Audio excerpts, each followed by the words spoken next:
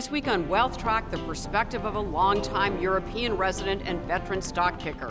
Why T. Rowe Price's Dean Tenerelli is so upbeat about the future of unloved European stocks. Next on Consuelo Mack, Wealth Track.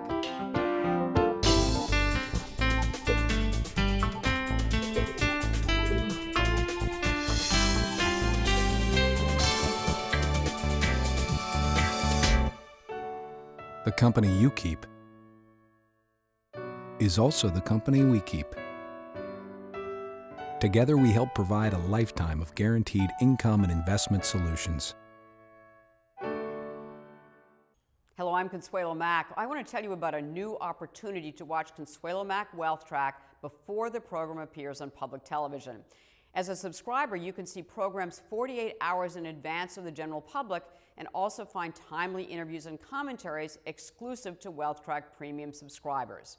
If you're interested, just go to wealthtrack.com for more information. Thank you.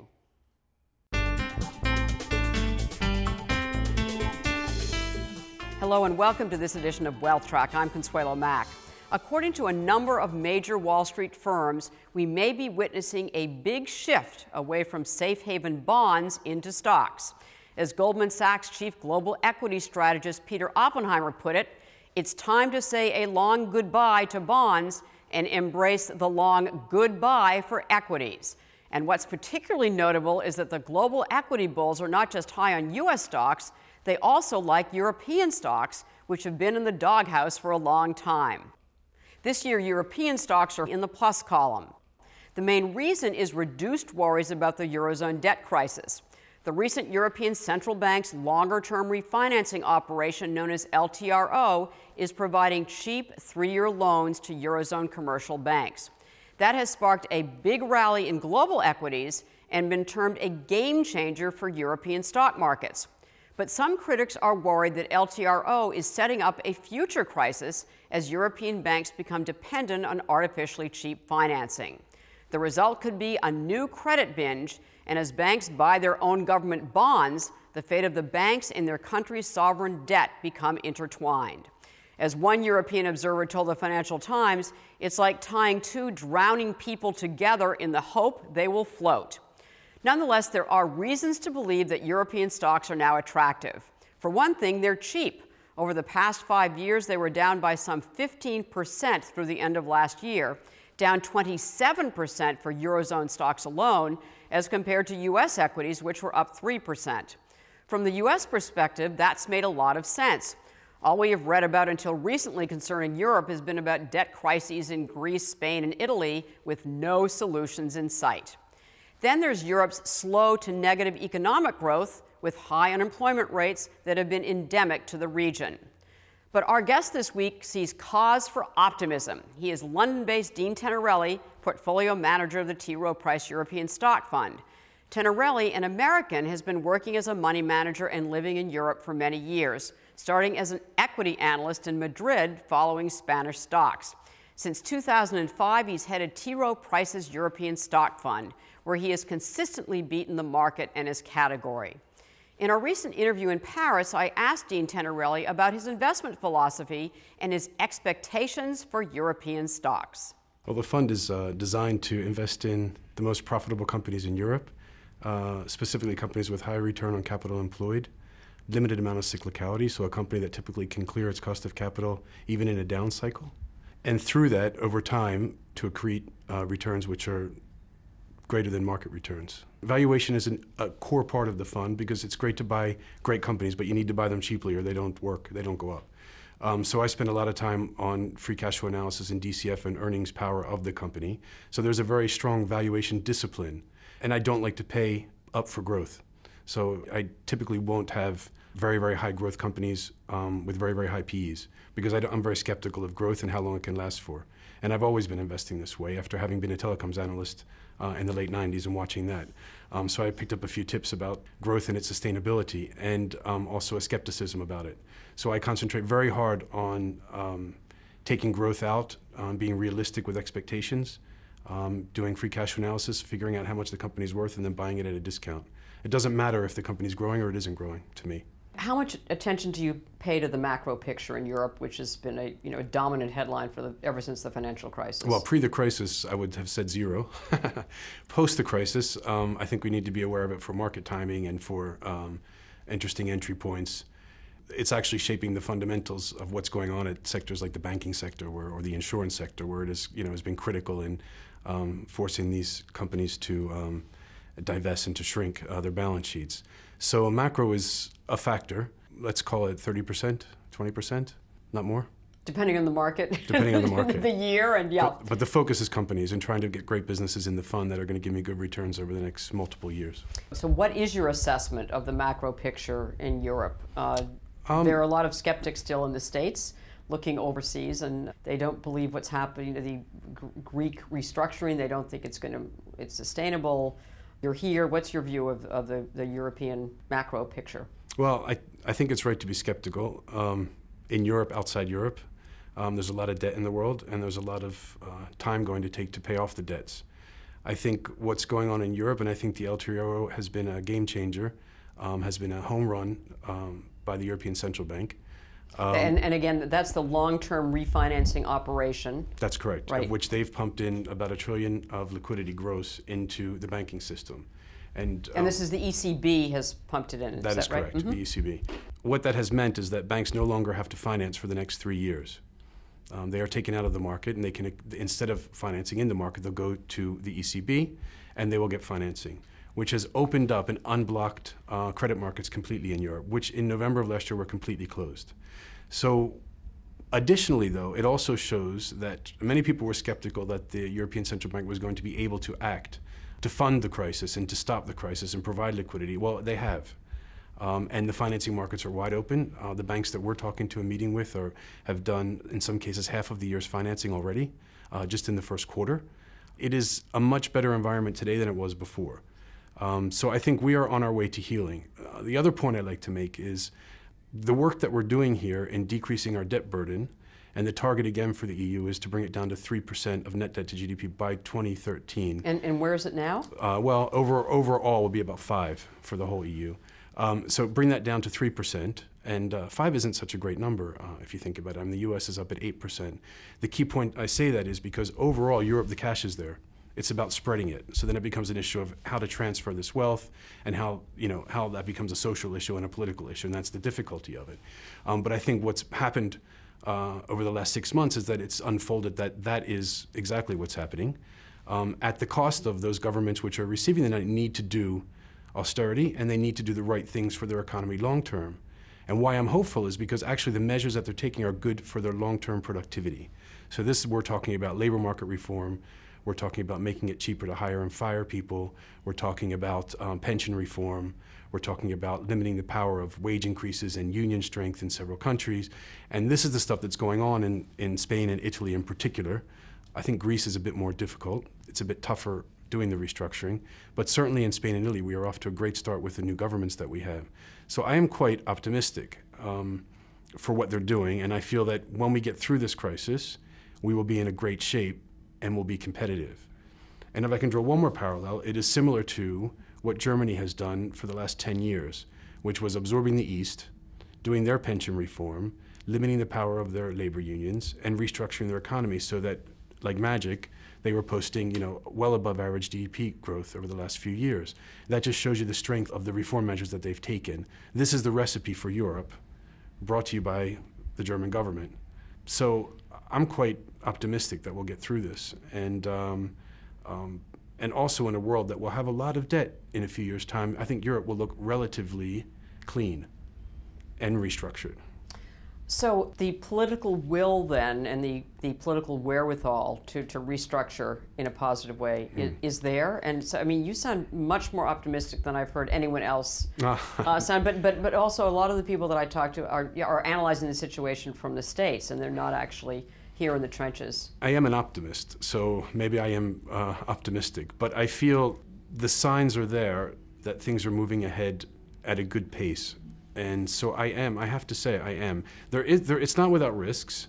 The principal risks, in my opinion, will be a big slowdown in the economy. So if the GDP growth decelerates because of austerity measures, That will be a problem because we'll miss our targets. That particularly is at risk in Spain or Italy, where they're really making a big chop at economic growth this year through these austerity measures. So we have to get through this year, and it won't be without bumps. And there are a number of elections that we need to get through. Everyone is telling me that the way things look now in all the elections, I think things will fall into place. The governments will continue with the same measures which we've started without a shock to the Eurozone. So I really am a bit more constructive. It's been a tough couple years, but right. I think the signs are there that we're doing the right things. You have to invest in Europe because you're running a European fund. Yes. But the rest of us don't have to invest in Europe. So why should we even be bothered considering all of it, at the very least, the headline risk that we're hearing about? It's very simple, because over my career of investing, the time to invest is when there's crisis, and the time to invest is when there are stress points. And in Europe now, there is a big stress point, and I think a lot of it is very misunderstood. So there's opportunity. The sovereign debt crisis. Sovereign debt crisis. A lot of it is misunderstood, and in the end, the ECB has come through, as I've said, and I think it will continue. So investing in stress points always means value, and you can see the market is cheap. It trades at a big discount to the U.S. It's on just over 10.5 times PE. These are very cheap multiples for Europe. You have great companies with good dividend yields, supported by cash, no balance sheet risk, and growth. Europe provides, for the average European company, 50% of their revenues come from outside of Europe. Something to keep in mind. So there's a global footprint by investing in European-based companies. There is a global footprint. Many European companies used to doing business internationally from the beginning have positioned themselves well in emerging markets, well in Asia, and for many of the companies, consumer companies, emerging markets could be more than 50% of their sales, which is quite a figure. And so you can get very good companies with good growth rates at very low multiples and great value right now. So I think it is, and the time to do it is now, before everyone figures that out. Among your peers in the market, you are excelling. So what is it that sets your fund apart from other European-based funds? I think what's helped me is discipline in valuation and discipline in assessing which are the good businesses that I want to own, and spending all my time focusing on trying to find them. So focusing hard on understanding why a company is able to generate a return on capital much greater than its cost of capital over the long term, and why that will continue for the next 5, 10, 15 years. They're the kinds of companies that I want to invest in. That's how I spend my day, talking with managements and understanding why a cognac manufacturer can raise price 9% last year when we were supposed to be in crisis. And this is Pernod, or? Well, they all did. Oh, they all did. So it's Pernod, it's Remy Cointreau, both. So it's just understanding why a company is a good business and why it's great at what it does, and investing in them. One of the things that I know that Morningstar, the mutual fund analysis firm, mentioned in assessing the T. Rowe Price European Stock Fund was that you invest in small cap stocks frequently, and also in industrials. I mean, maybe that's something that you're doing right now. But the small cap opportunities in Europe, are there terrific ones? Fantastic, fantastic. And what is it about small cap that's so appealing for you in the European theater? I think small cap is an example of an exaggeration of risk aversion. So when the market gets risky, people get scared, they dump smaller stocks, they become very cheap and very mispriced. On top of it, a lot of the sell side ceases to cover them because it's not the most profitable business to cover small caps. So they're very under-researched and they're very mispriced. And I love mispriced companies that are good businesses. And I think Europe in particular has a lot of good niche companies that might, even if they're small cap or mid cap, they might dominate a specific area. They might be the #1 global provider of steam systems and manufacturing processes. Such as? Spirax Sarco. And you can buy that on 15 times PE. It is a 28% return on capital employed company. It's a fantastic business. And they are #1 in what they do, but they're a mid-cap company. They're not a large company. And they're the kinds of things that I try to find and get into my fund and hold on to for years if I can. And how important is the aspect of the family-owned businesses, and where you have generations that are running the same kind of businesses? Is that very common in Europe as well? Or? It is common, and it is a theme, and it is, I was doing meetings the last couple of days. I visit a number of family-run companies like Pernod, like JC Deco, which are investing in their companies over the long term, and I find align their interest with shareholders over the long term. Because they are the shareholders They are as the well. shareholders. And they are building a business and constructing a good, profitable business with strong market share positions over the long term. Sometimes they're willing to invest and hit the profitability, and they explain that to us, and if it sounds reasonable, that's a good thing, and we stay with it. We like this, and these are the kinds of things that we seek to invest in, really. And what about, the dividend policy? I know your fund has, about a 2.25% yield. Yeah. You're a U.S. citizen, but are dividends more favored here than they are in the States? Or, does the policy differ, or how important is it? Dividends are interesting because I think it is important, but I think what's most important is that a good company with high returns will generally generate a lot of cash. So how they use that cash is important. Ideally, investing back in a business, which is a high return business, is the best outcome for shareholders in some ways, because they can get a better return than I can with the dividend in some ways. So I'm happy to let them reinvest in their business and to grow. If, however, there aren't the growth opportunities in any given year, or it generates so much cash that they really don't need to invest, which is fine with me, we'll take the dividend. So I think a dividend can be a symptom of a very, very good business throwing off a lot of cash, which is not capital intensive, and which therefore provides great shareholder return as well, either through the dividend or through shareholder share price accretion. So we like dividends. Right now, according to Morningstar, one of your focuses is industrial companies. So why industrials? What's the attraction there in Europe? Right. I think the industrials provided another example of what I just said, which are European companies, great European companies, which have a great international footprint and are benefiting by world growth, specifically in emerging markets. So in some cases in Europe, you'll be getting 40 to 60% revenue exposure in these companies into emerging markets. They're good companies with good technological advantages. They invest in their R&D and have high returns. So I think they're a very attractive area of the market to be in. They are not without fluctuations, and the economy accelerates and decelerates, but we have, over the last even 8 years, been adding to our positions in industrials when things look like they were getting weak, because we are a big believer still on the industrialization of China, the industrialization of emerging markets, and these companies are well positioned through a profitable way to play this industrialization and growth. So in the United States, we have an impression that Europe is not business friendly because of a number of factors, including labor unions and high tax rates and bureaucracy. Is that a misperception?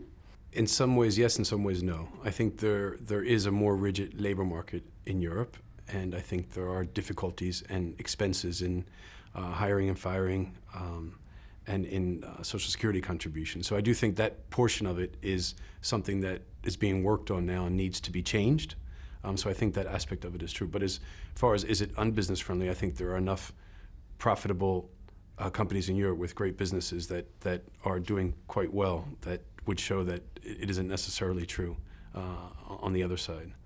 Market correlation at one point went to 1 in various stages of the financial crisis and the aftermath, in that no matter what your company was doing versus another company, all European stocks got tainted with the same brush and went down. Very frustrating for investors and professional money managers such as yourself. Has the correlation now started to widen in that quality companies are being recognized again? I mean, do you feel like the markets are returning to some more sense of normalcy? I think that's a very good point, and we've been through, it really creates, as a fund manager, creates a lot of worry because you don't understand is it you or are you missing something? So I think it's a very valid point, and I think, yes, I think since the LTRO package, I think the market is once again investing in stocks, and I feel that the movements in the market are more rational. I do. I can see certain holdings of mine which have behaved in certain ways, or PE multiples which are starting to get re-rated, and they are logical to me. So I feel like the market is much more rational now than it was during the sheer panic time. So your homework can pay off, which must be a relief at any rate. So let's talk about some of your holdings, and that is just you're pretty focused fund, relatively focused. You've got 64 stock holdings. And your annual turnover is what, 60%? 60%, right, spot on. And so, which is lower than the average, but you're still managing what? So that means that you're holding a stock for a couple of years? Yes, just under. Talk to us a little bit about a couple of the companies that would be emblematic of the kind of investments that you're making. I'll talk about one which I bought recently, actually, which is an Italian company called Tod's, which is a shoe manufacturer and retailer. Oh, sure, Tod's. Very high-end, driving shoes, right. Great products, great brand. However, it's one in Italy, which has been a market which has been difficult. 50% of their sales are into Italy. 70% are into Europe. So the market has panicked on Tod's and the slowdown that might ensue. They had a weak Q4, especially after the Italian uncertainty around the Italian elections. The consumer was very, very nervous and did withhold on spending, and they had negative like-for-likes. And this is the kind of situation that we like to buy into. It's a quality company. It's a company which would do 26% EBIT margins, fantastic business. They are, again, a family-owned business investing for the long term. Self-financing? Self-financing, net cash. And you're buying it now on 16 times PE for a company which will, even in a bad year like last year, will do 12% sales growth and 9% organic sales growth.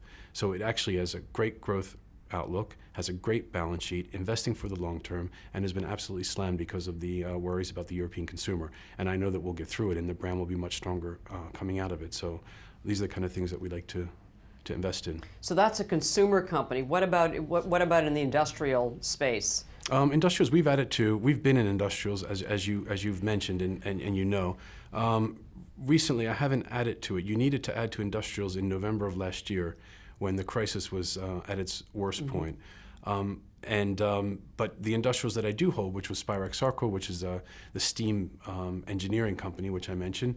I also own SKF, which is a ball bearing manufacturing company based in Sweden. It is a quality business, again, high return on capital business, very well exposed to emerging markets.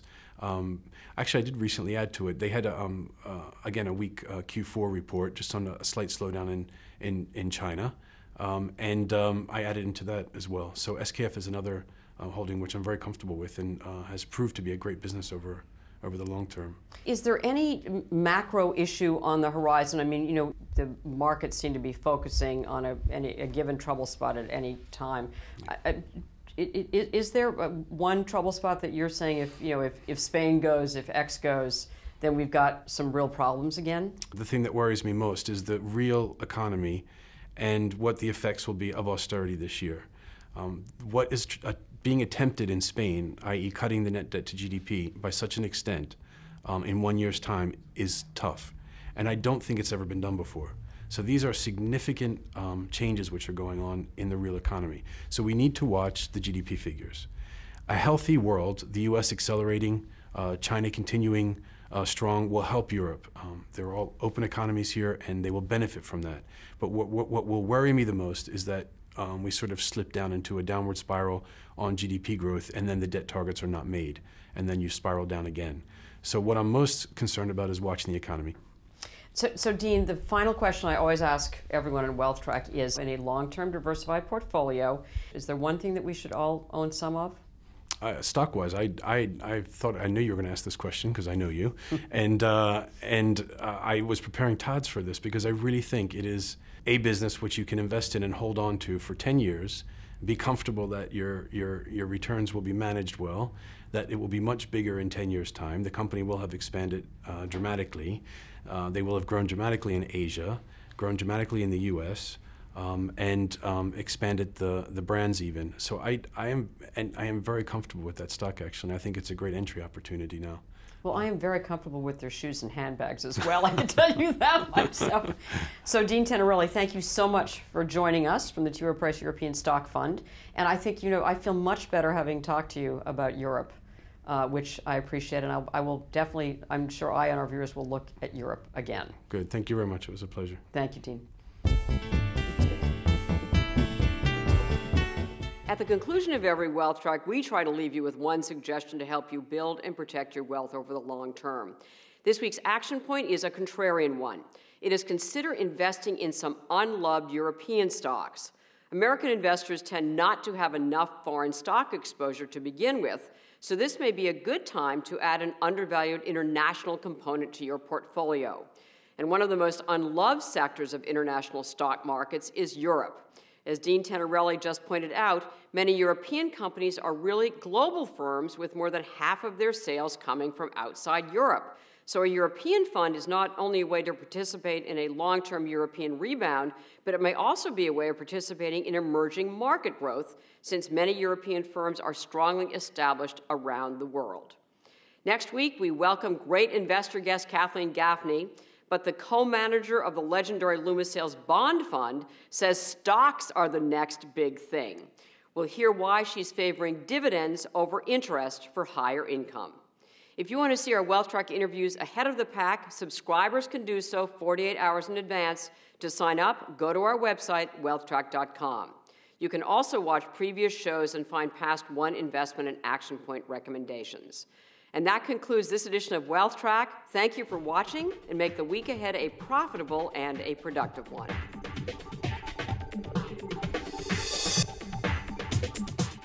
Additional funding provided by Loomis Sayles, investors seeking exceptional opportunities globally. Wintergreen, your home for global value. And Research Affiliates, an efficient index for an inefficient market.